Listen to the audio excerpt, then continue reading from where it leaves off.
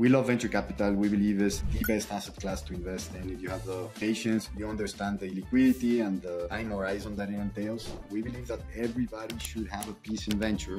When you compare LatAm in general, and specifically Mexican families, high net worths or family offices, the allocation that they have to venture is very, very small when you compare that to US or European families. We believe that's an asset class that every sophisticated investor, high net worth individual should have, because in our view is the asset class that best compounds in the long term. What differentiates the funds that you invest in from the first losers, from those that you almost invested in? What are those differentiations?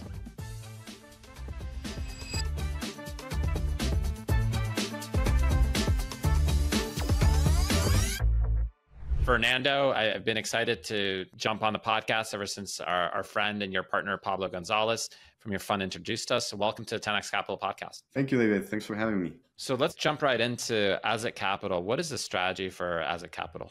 Azet Capital is a fund of funds. So we invest in funds. Our strategy is focused on the intersection of small funds that invest early and primarily in the US. And we do that by backing emerging managers. In our case, putting some numbers behind this, small funds would be less than 75 million. In terms of stage, we focus on seed and pre-seed.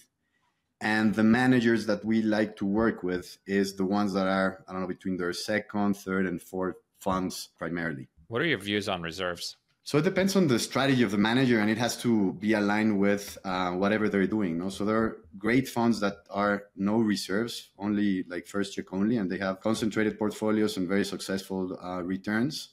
And there are other managers that have a reserve strategy. So we've backed both, but what we like to see is an alignment on what they are trying to achieve and the strategy they are pursuing, and where that reserves fit within that strategy. What's a good reserve strategy? So what's some strategies that work? I don't know. I've seen numbers between 30 and 60%, for follow-ons, and that they want to keep that reserves for the really great breakout companies and back those. Because when you also see some funds, like they are in fund 2, fund 3, there are some lessons learned within the way they deployed capital. Some they started with no reserves and they regret that they didn't have enough capital. So now they start with a reserve policy. So I think it's an evolving strategy for the GPs. Let's say you have a portfolio of 30 companies. How many companies should seed managers follow on to? What percentage? I would say around 20% of the companies, really big follow-on capital on those companies, because venture is, as you know, power law driven. So some small fraction of the companies will be the ones responsible for the big returns in the fund. So those are the companies that require that capital, and the GPs need to be as aggressive as possible in defending their ownership and putting more capital at work when they have conviction on those companies. What about the other 80%? Do you want your seed managers to do pro rata or to just completely starve the follow-on?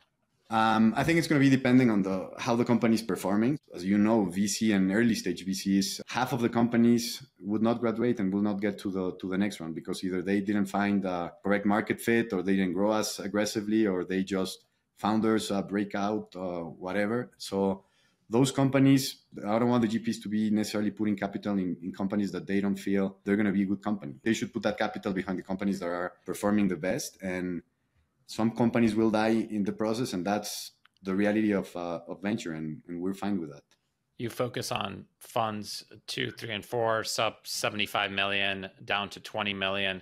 Within that category of funds, tell me about your diligence process, and tell me about the life cycle of diligence. What do you diligence first, and then what do you diligence next? We focus on 4 things at first.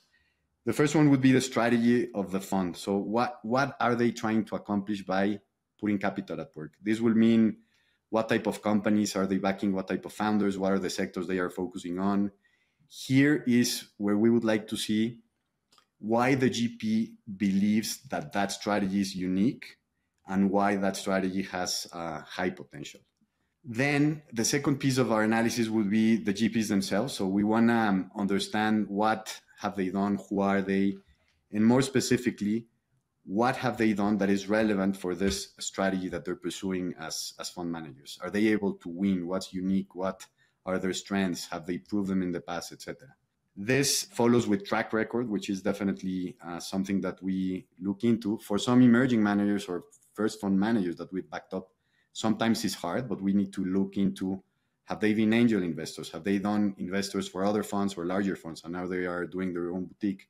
So we need to see how they have been successful in the past on not only putting capital at work, but being able to generate great returns to themselves, their investors, or other funds that they used to work in the past. And again, this track record needs to be relevant for the specific fund strategy that they are pursuing now. It's less relevant if they were great investors in, let me say, prop tech, and now they are launching deep tech VC fund. And lastly, and I would say it's very relevant for us, is the personal fit that we feel with the GPs. This is a long-term commitment. We want to be very, very careful on who we choose to work with at a personal level. And we try to understand that through several conversations with founders that they backed up, with investors that they have worked with peers in other companies if they were founders or their co-founders. We really want to understand at a personal level who they are and why we would want to work with them in the long term. And after those 4 or 5 factors, you basically go into confirmatory diligence phase where you're checking the box on operational due diligence. Yes, that is correct. And that will entail, as I alluded, several conversations with people. If we feel we need to speak to another founder, we would do that. And then all the basic, more legal, checking that what they had on the deck is real and speaking with people and getting all those checks again confirmed. How do you look at it from a hierarchy? It seems like first you look for the criteria. Does it fit your mandate? Does a fund fit what you're trying to do? Second, whether there's an edge. Third is whether that edge is based on their previous track record. And then fourth, basically the cultural fit. How do you accelerate your diligence in a way to make yourself more efficient? Yeah, I would say the other is correct, David, that kind of fits nicely with the flow or with the process that we have when we diligence the funds. Getting fast to a conversation with the GPs and with the people that the GPs have worked with, it's a way that you can accelerate your diligence. You can spend hours and hours doing some desk work and trying to understand the strategy and doing benchmarking analysis and their track record, whatever. But for us, as fast as we get in touch with the GPs and the people that can speak and know and have known them for quite some time, is the best way to get into a conviction mode or second phase of diligence. And this could take months or this could take years, because sometimes the cycles don't align, but we want to meet great funds anytime, because as I said, this is a long-term game and you want to be meeting all the great people so that you can invest alongside them. You're investing a lot into emerging managers. Oftentimes they don't have DPI. They might have a 1.3x from a couple of years ago or 1.4x. A, what does that even mean to you? And B, how do you double click on that track record and ascertain whether there's alpha in that manager? Numbers don't lie, and we need to compare as much as possible those numbers with other relevant information that we can have, public relevant information, or talking to other managers, or based on our own experience, seeing how those similar managers perform. We look also on how they got to those numbers. What was the portfolio construction and what has been the changes in value in the companies that they've invested in that is reflecting that number. We also want to see the traction of the companies themselves. One is the valuation that the company is having, but you want to see how those companies are performing. So we spend some time with the fund manager seeing what has been the evolution of the companies that they backed up. Are they growing? How they compare to the competition, etc. And the other thing is there's always another track record that you can, or that we want to see from that emerging manager. Some were angel investors and they have their personal portfolio, how they have invested that portfolio. Some of these first-time fund managers were also investors at another franchise at some point. So we want to see how they invested with another fund and how they compared to the rest. You alluded to spin outs, somebody that might have been at a Sequoia, Andreessen Excel, pick your top fund, and now launching their own fund. How do you figure out attribution on deals? We've done a couple of this, have a couple of these cases, and we need to speak with the people on their previous fund and see how was their real involvement in, picking, investing, and helping those companies. So that's a diligence that we need to do with their prior fund to get a sense on how was that. And the other thing is we speak to the founders that they have backed when they were at those other funds. So they will really tell you, David was really fundamental in the success of my company. He not only backed me, but he helped me. He was a mentor. He was a coach. And now if I were to start another company, I would get capital from him in his new fund. So that's kind of the things we want to hear from the founders and the entrepreneurs as well. I think one of the biggest things that LPs diligence and spinouts is whether it was the platform or whether it was an individual. And absent of any data that it was the individual, it basically by default almost is that platform. Sometimes founders, and rationally so, are looking for just the signal. They want people to know they're backed by Sequoia and Andreessen. It might be hard to continue that track record as an individual manager. Totally. What benchmarking data do you use in order to figure out kind of true benchmarks for different vintages? So, the usual, I would say we use a PitchBook, Preqin, Burgess, one available. Again, it's not a perfect game. Public comparables, the amount of information that you can get for public companies is sometimes more than what you need. And I think there's some analysis paralysis in public comparables. In private, you do what you can or the best that you can with the information that you have, which is not perfect. It's outdated.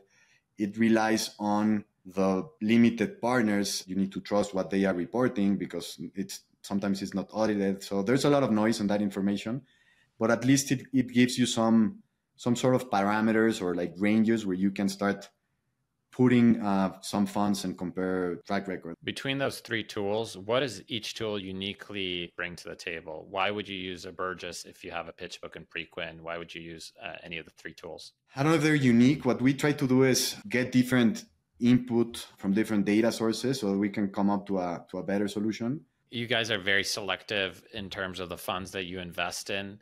And what differentiates the funds that you invest in from the first losers, from those that you almost invested in? What are those differentiations? It's a great question.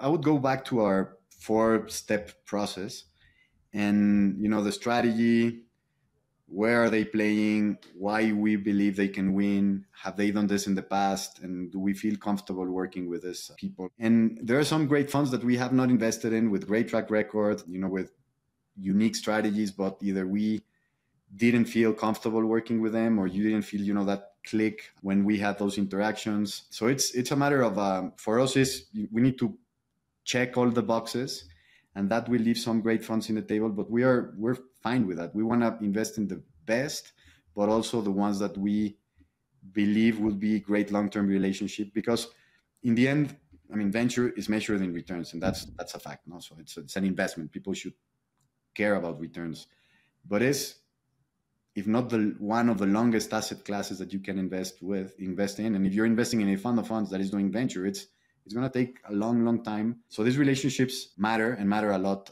for us. So again, going back to the personal component, some funds are great in numbers, track record, strategy, uniqueness, and we sometimes don't feel that they are the right fit for us or for our investors. So we try to be very active in terms of investors investing in those funds. We want to participate in the co-investment opportunities, and we do that often. We also want to, help the portfolio companies with our local resources in terms of connection expansion. So for that to happen, you really want to work with the people that are backing those companies, and you need to have a great relationship with the funds. Is that the main benefit for LPs, to have a relationship with their GPs co-invest? I would say it's one of them, but not all the limited partners take advantage of that. If you ask randomly to a potential investor into a fund, I would say 9 out of 10 would say they want co-investments.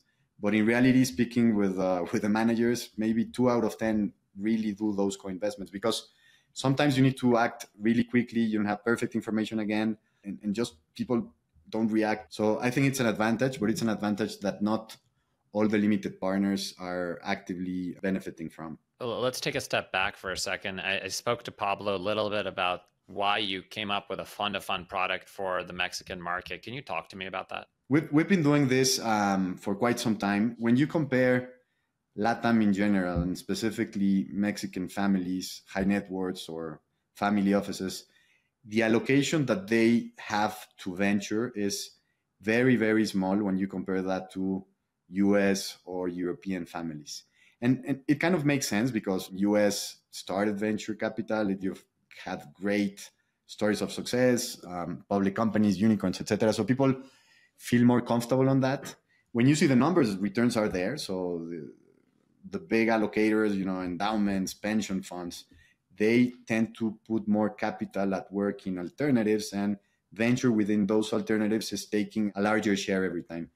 That is not necessarily the case in LatAm and specifically in Mexican families. And we believe that's an asset class that every sophisticated investor, high net worth individual should have, because in our view is the asset class that best compounds in the long term. You need to do it correctly. It's hard: access, selection, diversification. So there are a lot of things that make venture hard, but that's why we launched that, because we are true believers of the asset class. We've done it. We've had success investing in some great funds, not only in the US, but also in other regions in the world.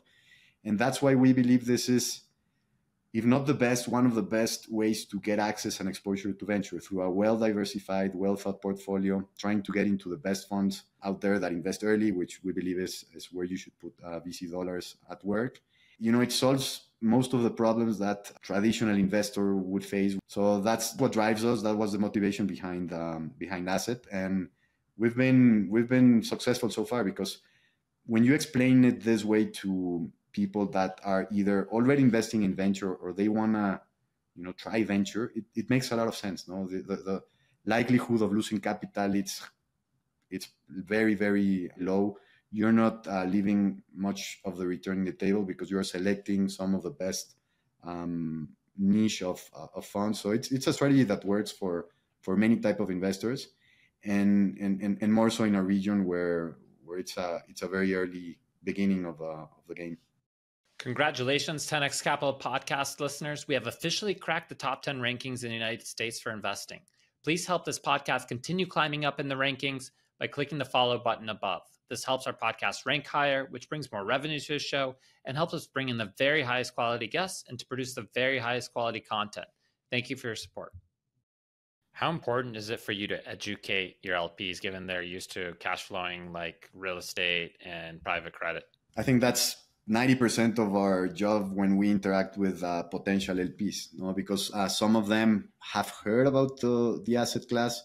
Some of them have invested in the past and have had really bad experiences. So we also want to get rid of that negative halo that some folks have experienced while investing in either only one or two companies or doing only one fund and then not doing that again. So we feel responsible in terms of also educating our investors in, is this the right asset class for you? You need to be aware of the illiquidity of the asset class. You need to be aware of the time horizon. But there's a lot of beauty and a lot of great things in terms you're supporting entrepreneurship, you're backing innovation, when you invest with funds that do really early stage investments, you're the first one to see where the innovation is happening. So those type of positives more than outweigh the negatives that the asset class could have in terms of liquidity and the length of the time frame. So yeah, we need to educate them a lot. We need to set the right expectations also. As you were saying, the first alternative investment for LatAm, for Mexican families, would be real estate, and that is cash flowing. If you do it right, you can sell it in a couple of years and you'll get your capital and some profits if you do it right really fast. So we need to educate them in venture. And also some of the investors that have backed us, or our limited partners, they are also strategic owners or directors in companies in the region. And they also want to know what's happening and what the innovation could do to potentially benefit their businesses or even a potential threat. When we speak with them, we share that they need to be close to what's happening in their industries. And with a fund of funds that, let's put some numbers behind it. We end up having 20 funds that do on average 30 investments. There will be about 600 companies in different sectors that, if you are a retail leader in LatAm, you will see some fair share of companies that are doing interesting things in retail, and you want to be there. No, you don't want to be there late, not only in terms of knowing what, again, could benefit your business, but you don't want to be away from what could become your next big competitor. Yeah, sometimes the safest place is on the back of the dragon when it Exactly. comes to technological innovation. Venture capital is known as an access class, meaning that the top funds oftentimes pick the top LPs, and top funds oftentimes have a luxury of choices between many different LPs. What are the advantages of taking capital from LPs in LatAm? Tell me a little bit about the region. Tell me about some of the strategic benefits of taking capital from LatAm. Yeah, this plays to our geographic reality. So, and I would say two things. The first, we not only invest in U.S. funds. I mean, that's kind of we're U.S. centric, and that makes a lot of sense because, as I was saying, U.S. is still the most mature VC market, the most liquid. Most of the entrepreneurs want to go there and start the companies or sell into that market. So, we definitely have a fair share of U.S. based funds, but we also invest in other regions, and we do that not because we want a specific quota or we want to set a specific percentage of non-US funds, but we do that because we believe and we've seen there's some great funds in other regions and that will become even greater funds in the future. We want to get into the best funds regardless of where they are based. And going back to your question in terms of why a fund would want LatAm or Mexican capital, for this new fund we've committed capital to 11 funds. In all of them, we have been the first Mexican investor, and in most cases, the first LatAm investor. So the funds that we are working with now, they don't have that reach necessarily. And as I said, we have developed strong connections with our investors. We have strong connections in the region with strategic companies and potential customers for the portfolio companies of these funds. And I always say that the diligence is both ways. Great funds do very good diligence on their LPs, and good LPs would do great diligence on their funds because again, it's a really long-term relationship. And capital is, I mean, it's fungible. It's a commodity. If a fund is in a favorable position of being able to diligence their LPs, what should a fund manager be diligencing from their prospective LPs? That's a great question. You don't want an LP that is, taking a lot of your time because what we want the GPs to be doing is focusing on helping their companies and finding the new companies that would be investing. A great LP would be taking care of the time of the GPs, and when they take time from them, being value add and how they can be value add. So in my way, a great LP, and specifically for smaller or emerging managers, would provide some feedback based on his previous investments, his previous relationship with other funds, best practices, or, the kind of reporting that you're providing could be improved. Those feedbacks, when you share them candidly and with, honesty, they're very well received, and that helps GPs. The other is, if you say you want to do co-investments, do it. No, that's the other thing, because it's a waste of time, and they spend a lot of time sometimes, and also don't spend 30 hours not do the co-invest even exactly, worse, right? or do a lot of diligence, and they say, yeah, you get the point. That's another one. The other one I kind of alluded on your previous question is, how can you help our portfolio companies? Speaking of value add, you invest in pre-seed and seed, and you're in 11 funds, so you see quite a lot of iterations of this. What are some common forms of value add that you see in the top seed managers provide their portfolio companies? Yeah, I would say, the basic is they're providing capital and some sort of knowledge in the space or in the sector that the company is doing. No, assuming these are sector-specific funds, but even generalists need to provide some value to the companies they're investing. The very best GPs that I've worked with and I've seen working with founders are, in a way, they become like mentors or coaches to the founders.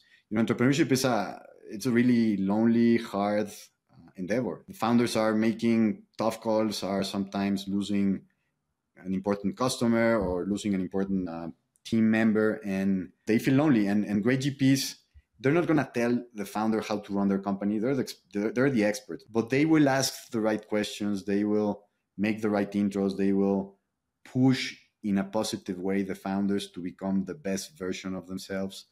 They act sometimes as, shrinks or psychiatrists, therapists. This human component, setting aside the business metrics or the team performance or revenues, whatever. Sometimes the founder, the only thing that needs is a candid, open, and honest conversation. I love to be a thought partner. I start with the assumption that the entrepreneur has the answer in his or her head. He or she just needs to talk about it and needs the right questions to prompt out the right answer, just because they're so in the weeds of their own company.